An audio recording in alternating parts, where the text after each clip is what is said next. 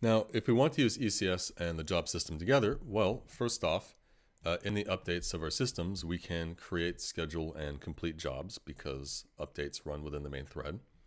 And here I'm creating a job which is using a component data array because that is a valid kind of field for a job. Component data arrays and entity arrays, those are allowed. I don't know if they're technically blittable or if an exception is made, but they are allowed.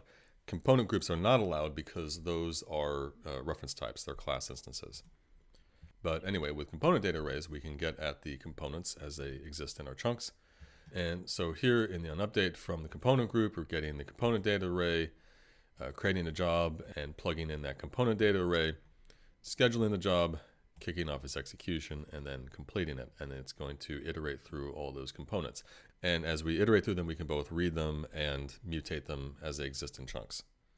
And very much like with native containers, there are safety checks wherein if we schedule two jobs that are accessing the same iterator, we're going to get an error. So here, if I create another instance of the job 2, we'll call it, schedule it here. Now we'll get an exception on the second schedule because it's trying to access the same iterator, just like if we had a job trying to access a native container already in use by a scheduled job. And so one of these two jobs, if they want to touch the same iterator, one of them should complete before the other is scheduled, or one should be a dependency of the other. Also, we'll get a safety check exception if we access an iterator while it's in use by a scheduled job. So here, because this job has not yet been completed, when we're trying to access this iterator, this will throw an exception.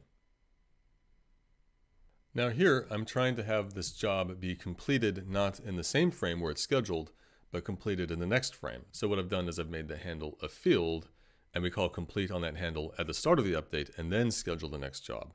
So yes, the first time the update is performed, this call to complete is on a handle that represents no actual job, but that's fine, that's harmless. But then we schedule a job, and the next time we call update, it'll complete that first scheduled job. So let's see if this works. I come over here, hit play, and we're getting a bunch of exceptions. We have that first myUpdate call, but then we get a bunch of exceptions. What happened? Well, when onUpdate of a system is called, it is known to that system which component groups it accesses, and it looks at all the scheduled jobs and says, well, are there any scheduled jobs which touch those same component groups?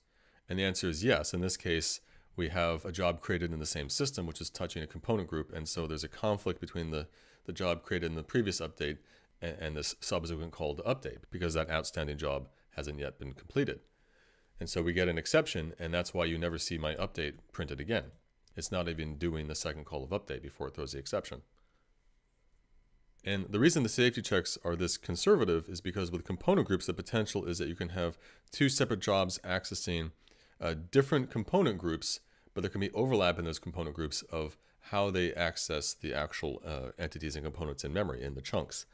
And so unlike with native containers where you have to have jobs accessing the very same native container to have a conflict, with their entity components, you can have totally separate iterators, but they're touching the same data in memory. And so in this case, even though the logic would be fine, we wouldn't really have a conflict. The safety check is conservative and says, well, you have an outstanding job when this onUpdate is called that is using a component group used by this system. So this raises the question, what if I want to create jobs and systems that aren't immediately completed in those same updates, and yet have them all access component groups that may conflict with those of other systems? Well, that's where we need what are called job component systems. Here I've made this system a job component system rather than just a regular component system. And the difference now is that the onUpdate method takes in a job handle and returns a job handle. And the idea is that all the jobs I create within this onUpdate should either be the handle returned from the method or a dependency thereof. So I can create multiple jobs in here, but they all have to form a chain where at the end there's one handle returned and all the other jobs are dependencies directly or indirectly of that job. And then what happens with that handle, it's retained by the job component system, and the next time onUpdate is called, immediately before, it's going to complete that handle. So this job I'm creating in the update and then scheduling and returning the job handle it returns, that is automatically going to be completed immediately before the next onUpdate.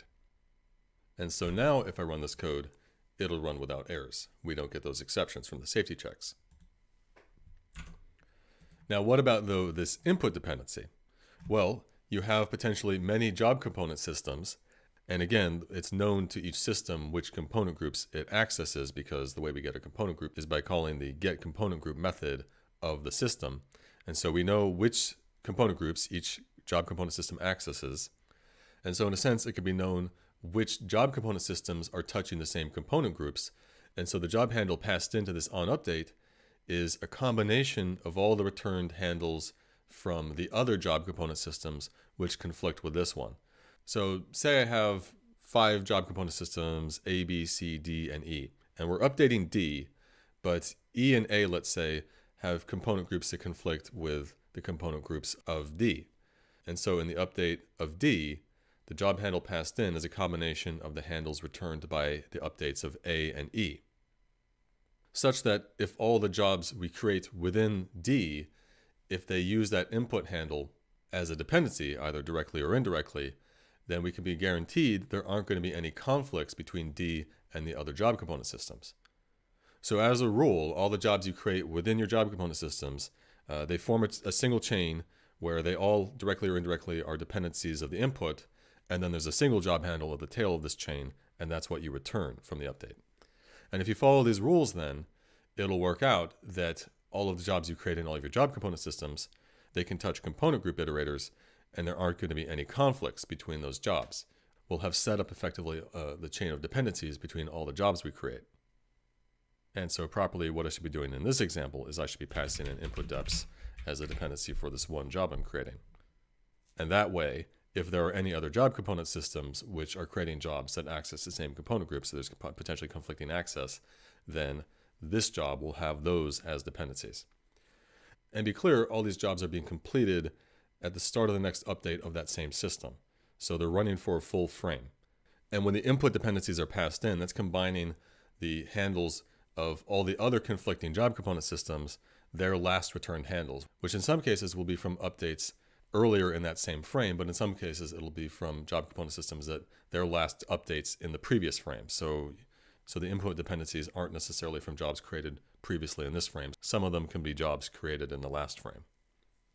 For every job component system, it's just always keeping track of the last returned job handle, and that's what's used when we combine the dependencies and pass them in as the input dependencies. Now, in some cases, you want these jobs to complete sooner than after a full frame elapses.